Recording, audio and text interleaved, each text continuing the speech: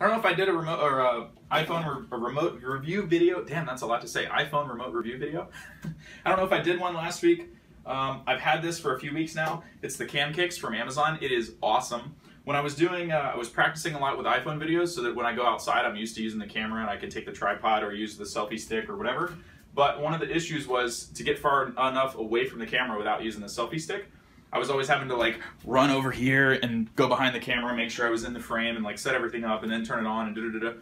And then every time I would upload those, I'd have to edit that part out because it was just redundant. It happened every single fucking time. So, did a little research, found I don't know how much I paid for this thing. Let me see if I can pull it up really quick. Amazon orders, log me in, baby. There it is.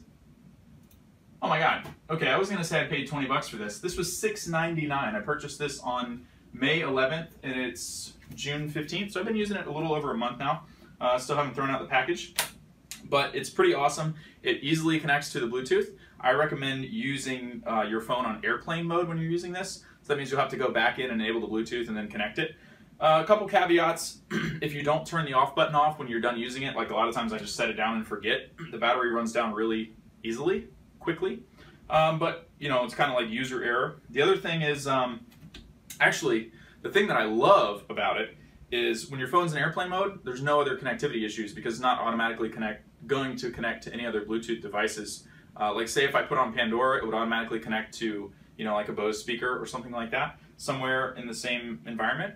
That doesn't happen on airplane mode because you can't fire up other apps without enabling the Wi-Fi first, usually. So really like that. As far as range, I've tested it behind walls, in another room, behind it, above it, outside, through windows. Works great. It's a simple on-off function. That's what I use it for. It really saves time because you don't have to cut out portions of like setting up cameras and stuff like that, especially if you're outside and you want to get like a cool shot.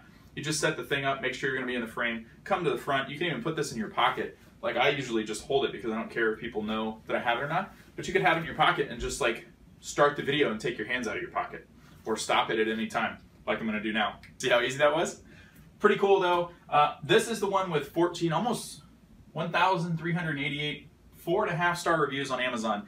Make sure that you don't get the Chinese knockoff of this one. It's the Camkix.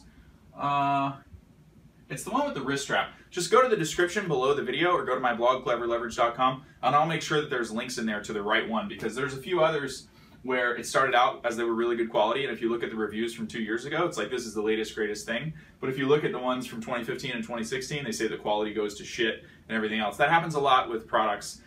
They wait till it becomes a bestseller and then they start using cheaper components and it's a pile of rubbish. So anyway, check out the links below and definitely buy this thing for under 10 bucks. It's an awesome accessory to have for your iPhone.